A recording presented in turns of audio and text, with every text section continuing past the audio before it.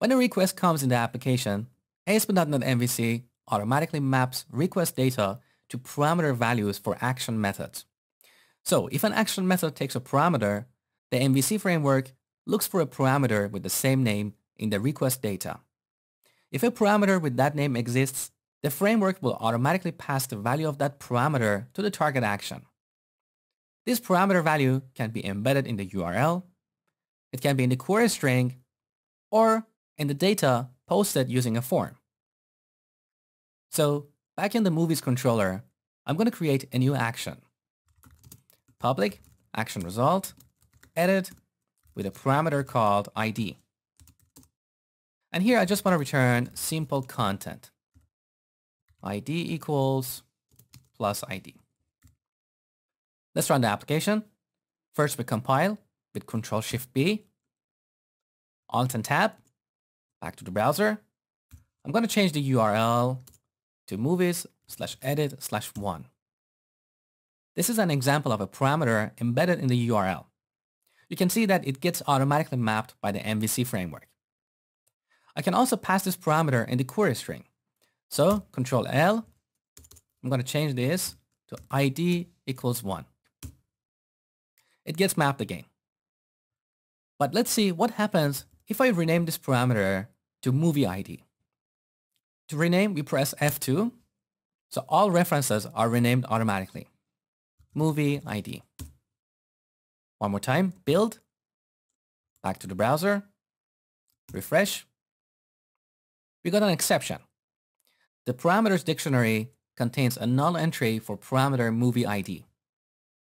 So ASP.NET MVC couldn't find a parameter called movie ID embedded in the URL or in the query string or in the request body passed by form.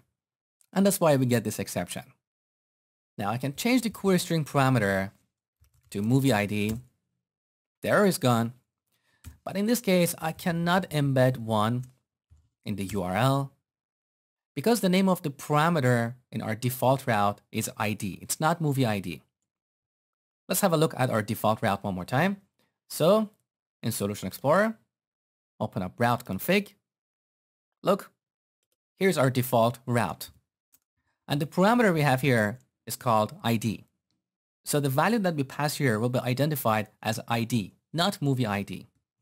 And in Movies controller, this movie ID will not be initialized when this action is called.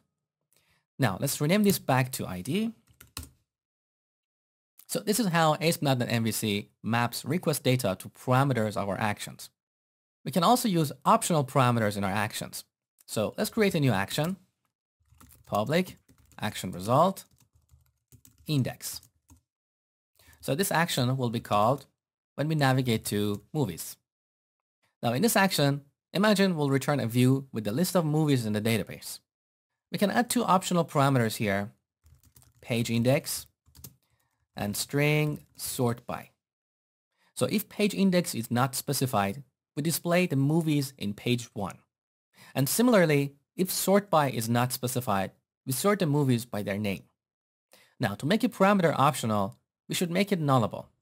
So for page index, I'm going to add a question mark here to make it a nullable integer. And for sort by, we don't have to do anything because the string type in C# is a reference type and it's nullable. Now inside the action, we check to see if these parameters have a value. So if page index has value, I put the not operator here. So if it doesn't have a value, I initialize it to 1. Similarly, if string is null or white space, we pass sort by here. Then we initialize it to name. And finally, for the purpose of our demo, I'm just going to return simple content.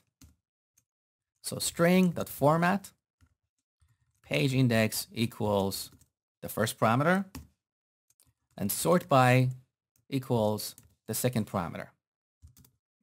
And I pass page index and sort by here. Okay. Now build, Ctrl+Shift+B, back to the browser. Let's go to movies.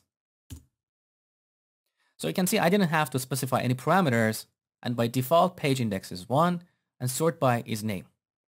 I can override this parameter, so I can pass page index, set it to 2, and you can see it's updated here. But sort by is still name. I can override that too. Sort by release date. Now it's updated. Now in this case, we cannot embed these parameters in the URL because that would require a custom route that includes 2 parameters. In the next lecture, I will show you how to create a custom route.